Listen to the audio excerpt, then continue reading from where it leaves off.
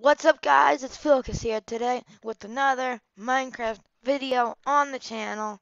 I know it's been a while and I'm so sorry about that, but I'm finally gonna be posting videos again almost daily, so be excited for that. And today, what we are going to do is we are going to make a piston door that is locked by a button combination. So what you are going to need for this is 10 blocks of your choice, then 11 more different blocks of your choice, 10 stone buttons, 10 droppers, 18 pieces of redstone dust, a stack of another choice of blocks, 5 redstone comparators, 5 redstone torches, and 2 sticky pistons. You will start by making a wall of a 2 tall and 5 wide of one of your types of blocks of choices. And then take the stack of 11 and go around it.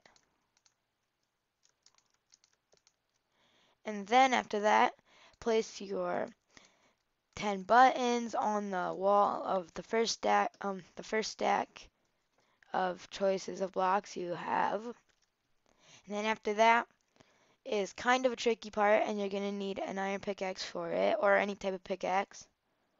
So first what you're going to do is you're going to place droppers facing upwards. And then next you're going to place blocks of your choice above um another block above the droppers that are facing up. And those are only going to be temporarily. And then you dig right under here so you can place it, and you have to place droppers facing right back down into the droppers that are facing upwards. I hope that makes sense. Now here's what you do to get the combination in. So my combination is, I'm just going to press the first button on the first row, then this one, then this one, then this one, then this one. It's actually quite simple. So if you want it on the top row, you're going to place just a comparator. So I want the first two, you have to press the top button. Then the next two, I want to press the bottom button. So I'm going to put comparators one block above. And then the last one, I want to push the top button. So I'm going to put one on the bottom. And then use your blocks of choice and build another 2 high and 5 wide wall. And then wherever the comparators are going, you're going to place a redstone torch. So I'm going to put one on the bottom, then the 2 top, then the 2 bottom. And I'm going to connect that all with redstone. And then it can lead straight to your door, wherever you want to put that. And I just have 18 pieces of redstone because I'm going to put the door right next to it.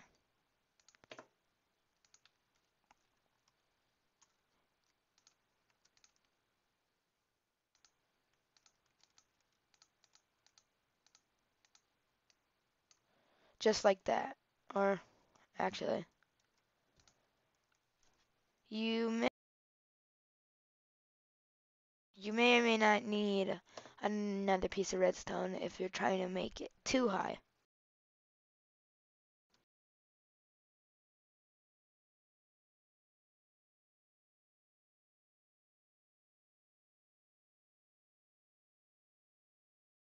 There. And then you just take the rest of blocks of your choice, put it in the door, and the last thing you have to do is one of the most important things, or else the door will not work.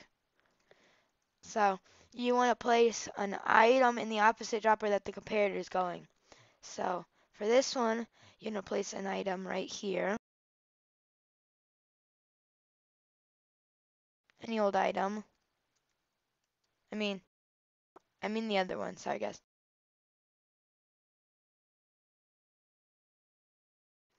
And then you may or may not have actually messed up here. You have to place the items in the droppers first.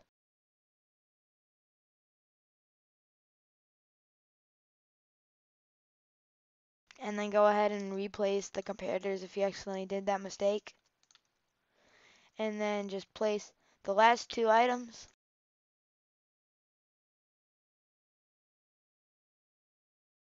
And now let's give it a test. So I have to press top button twice, bottom button twice, and then top button.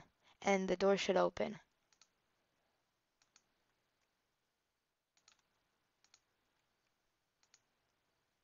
And voila.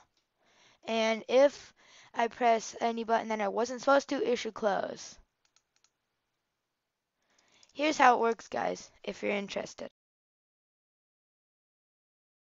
So when you press the button, like if I want to have to press the top button, there'll be an item in this dropper, and then this dropper will, if you press the top button, it'll shoot it down to this dropper, and the comparator will detect it, which will turn off the redstone torch, which will turn off the door. But if you press any of the wrong buttons, it'll go back from the hopper with the comparator to the hopper without the comparator, and then it'll close. I hope you guys enjoyed this short, awesome little tutorial, and if you did, smack that like button, and don't forget to subscribe. This has been Villicus, and I'll see you all in the next Minecraft video. Goodbye.